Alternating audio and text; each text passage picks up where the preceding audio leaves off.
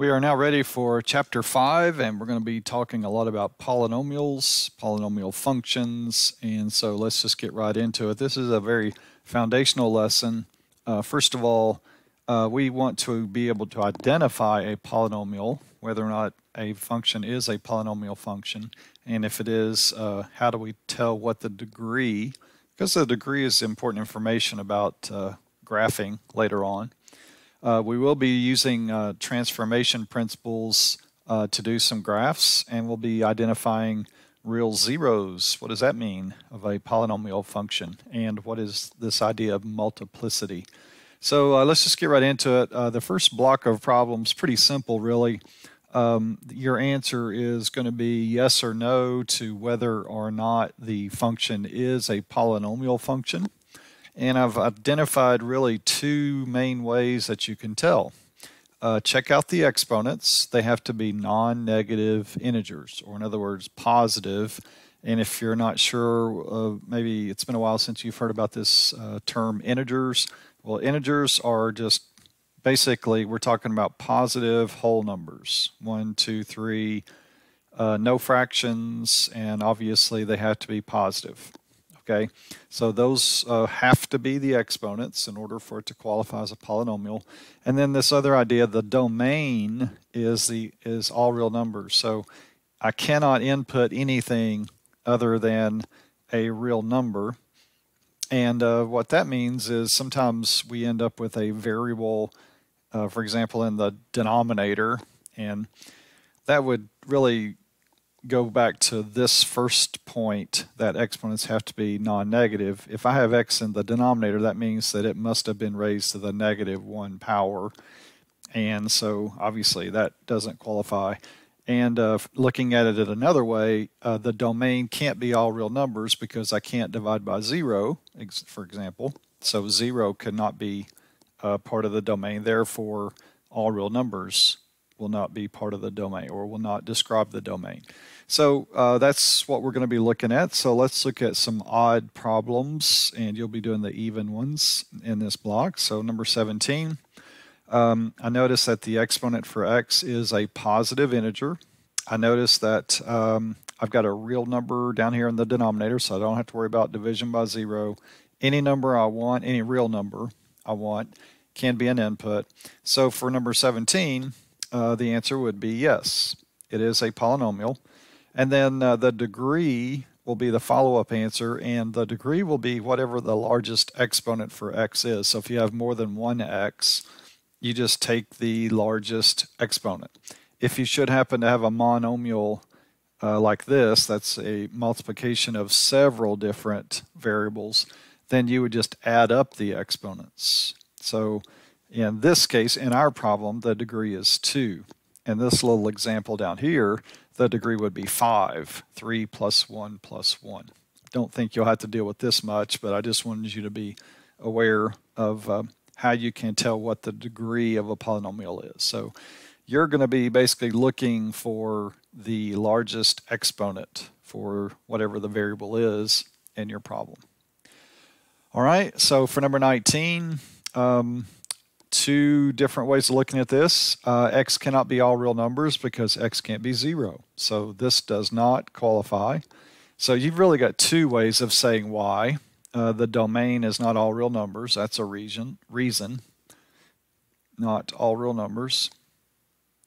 And another way of writing this is, like we said earlier, this is x to the -1 power, so the exponent is not a non-negative integer. So either one of those reasonings would be okay. Just write it out for you. Okay, so that's what you'll be doing. Number 21, it's all about this. This is not a non-negative integer. 3/2 is not an integer. Cannot be a fraction to be in the set of integers. So my answer here is going to be no. Exponent, not a non-negative integer.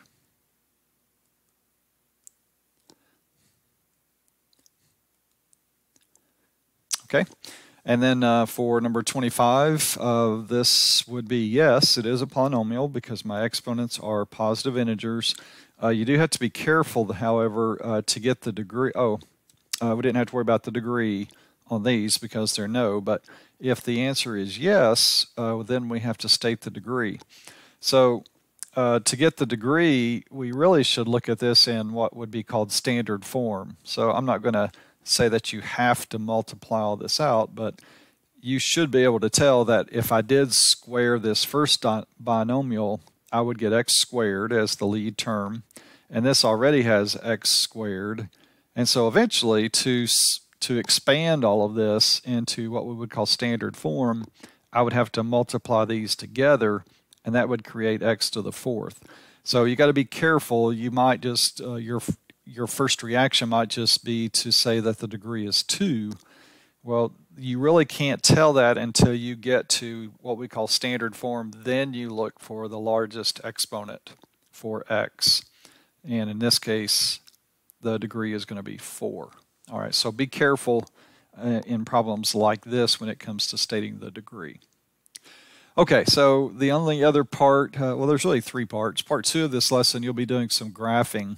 And we've talked about this in the past, so this is a review of using transformations. We're going to take what is known as a parent function, and then we're going to move it or stretch it or compress it based on what we're told in the function. So let me introduce you. We haven't really looked at this parent, the parent y equals x to the 4th power. So anytime you want to do a graph of a transformation of y equals x to the 4th, you can always start with these points. Obviously, if you input 0, you'll output 0. Input 1, output 1. And then that's also true for negative 1. So really, what's going to happen here is this is going to be a skinnier version of y equals x squared. We're really familiar with that parent. This is just going to be a little skinnier version of that because when I input when this was y equals x squared, if I input 2, I get output 4. Well, for this, if I input 2, I get output 16. Okay, so you can tell that it's just going to be a real narrow version. I've even done my y-axis in 2s just so I could fit all of these points. But if you want a starting place for the parent y equals x to the 4th, you could just plot these points. And you don't have to draw the whole curve. But what we're going to do is, based on this, we're going to shift. Remember, inside the parentheses, that indicates a horizontal move. And its horizontal movement is always the opposite of the way it looks. This is actually moving the graph of this parent 1 unit to the left. Okay, so every point on the parent goes to the left 1 unit. And I'll just... So here's my origin point, goes left 1, left 1, left 1. Every single point that I drew for the parent goes left 1, and that's really the only thing that you have to draw. But some people like to at least plot the points for the parent. You don't have to draw the whole curve, and then you can see how to move those points based on the function. So that would be my answer for a homework problem like number 27. All right, let's try another one. X to the 5th. Here's a general rule. We talked about this in Algebra 2, but it's been a while. If the lead coefficient of the polynomial is positive, then the function is going to go up on the right side. And if the degree is odd, which it is here, it's going to go down on the left. So anytime you have an odd degree function and you're wanting a general idea of what the graph looks like, it should be going up forever on the right and down forever on the left. And that's what happens with this. So let's just get an idea of the parent y equals x to the 5th. Much like the other one, input 0, output 0, input 1, output 1, input negative 1, output negative 1. That's where it gets different. When it was an even degree, when I input negative numbers, it gave me a positive result. Okay, and so we can if I input 2, I'm going to get 32. That's just way up here, and -2, -32. So in general, this x to the 5th parent is going to look like this. It's just a real skinny looking S kind of shape. All right, and the movement, I've already written it out here for you. Since it's not in parentheses, that always indicates a vertical shift. So in this case, every point on the parent is going to go 3 units down. So just take your parent points. Again, if you don't actually sketch out the whole parent, you just want to plot the points, that's fine with me. And you don't have to worry about this one that's way up here. We'll just do a rough sketch. But I should be able to tell that you have shifted this entire parent graph 3 units down. Okay, and it doesn't have, again, that probably would stretch out a little bit more like this, but it doesn't have to be anything exact, but the concept is really what I'm trying to get across here.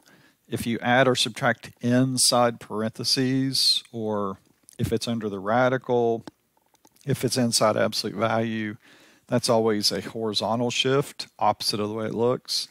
If it's not contained in parentheses, or if it's outside the radical or outside absolute value, it's always a vertical shift. And the great thing about vertical is it's not tricky. Negative means down, positive means up. Okay, here's another version. This is a transformation of that same parent, but this time with the negative sign. We've talked about this with parabolas.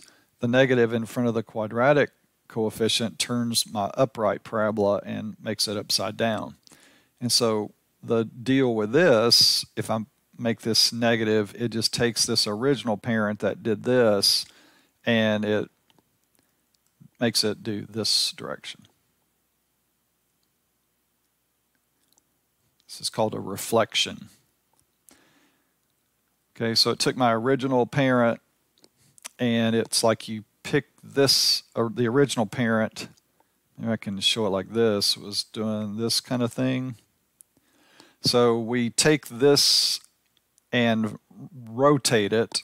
If you rotate it forward, if you can visualize that, flip it, turn it over the x-axis, it takes this arrow and makes it become down here. So that's called a reflection. And anytime we put a negative in front, it reflects on the x-axis. Okay, so that's your number 33. And then number 35, you get that same idea. It's that same parent, the real skinny looking S. But according to this, we're going to take all of these parent points, we're going to move them 1 to the right and then 2 up. And so I'll let you finish that. Inside is horizontal, opposite. Outside is vertical, not tricky. Okay, so every one of these points, and you can just use these same ones, you're going to go right 1, up 2, and then make your curve. Okay, I think you get the idea. The only thing I would say on this is this number that we have here is when we multiply by a number that's not a fraction, it does what we call vertical stretch. All right, so you can start with those same parent points. We'll just use these 3. And multiplying by 2 means you're just multiplying the y-coordinate of these points by 2. Okay, we've done this in the past with our square root parent. So, for example, the y-coordinate here, of course, is 0. 0 times 2 is still 0. So multiplying by 2 for this point really doesn't have any effect. Now I'm going to do the left 1, up 1, and I'm going to put a little red dot. They're going to temporarily share that space. So that's your order.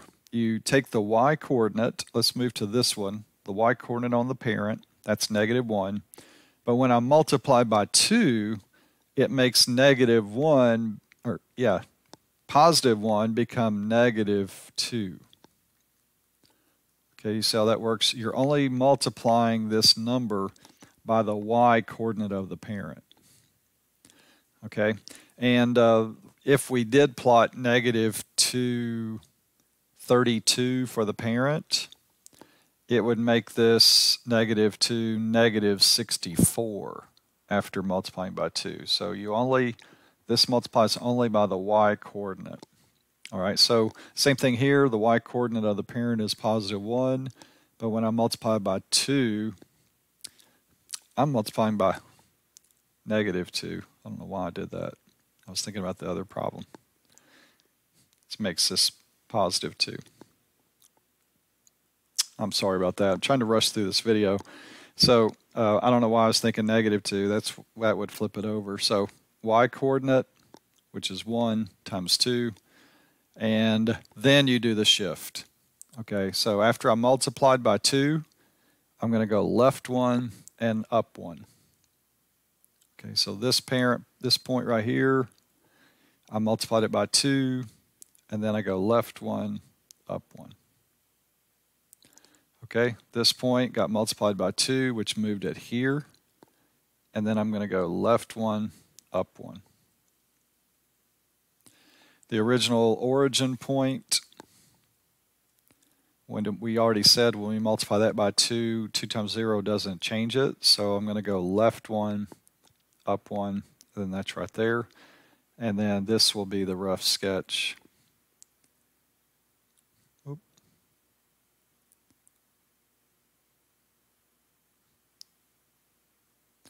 Of our transformed parent.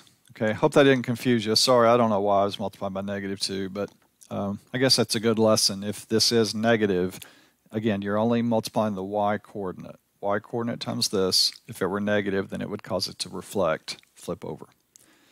Okay, so we're almost done. The last set of problems, the directions look like this. You're going to form a polynomial function whose real zeros and degree are given. A zero of a function means that when we plug that number in for x, it causes 0. So here's what you can think about. Think about a binomial that contains x, where if I did plug negative 1 in for x, it would create 0. Well, that binomial would have to be x plus 1. Okay, doesn't it make sense that if you put negative 1 in place of x and add these together, you're going to get 0. Okay, I need another binomial for this one, and that one's going to have to be x minus 1. When I put these numbers in for x into a binomial, they should create 0. That's where we get the term. It is a 0 of a function. And then finally, this one would be x minus 3. Okay. Now the hard work begins. We need to multiply these together. So let's put 2 of these together. Doesn't matter how you group them. And we're going to do FOIL.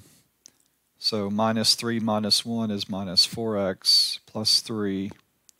And now we're going to multiply by this other binomial x plus 1. So distribute x to each one of these. And then distribute 1 to each one of these. And then combine like terms, and you will be done. So minus 4 plus 1 is minus 3, x squared. 3 minus 4 is negative 1x, and then plus 3. So this is the polynomial in standard form that was created from these 3 zeros, and it does have a degree of 3 because 3 is the largest exponent for x. Okay, those are not too bad. And let's try one more. We have zeros of negative 1. When you see this word multiplicity, that just means that negative 1 is only used one time. But if you notice, it says 3 has a multiplicity of 2, so that means that I'm going to use the number 3 as a 0 twice. Okay, multiplicity, again, just means that it's a number that's used as a 0 more than once. Multiplicity 1, negative 1 will be used once. 3 has multiplicity of 2, so it's going to be used twice. And now we're back to what we were doing before. Doesn't really matter how you group these. I went ahead and multiplied these together. And now we'll distribute x and distribute 1. combine like terms.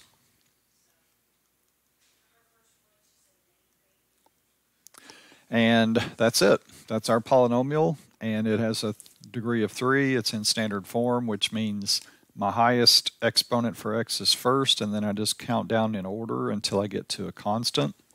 So that's how these work. Pretty easy. And that's all you're going to have to do. The assignment for the homework will be tomorrow. So for today, I just want you to watch these notes. If something about the notes doesn't make sense, you're welcome to email me. If I need to do something else, I'll be glad to. Just let me know if you have any questions, and I'll talk to you later.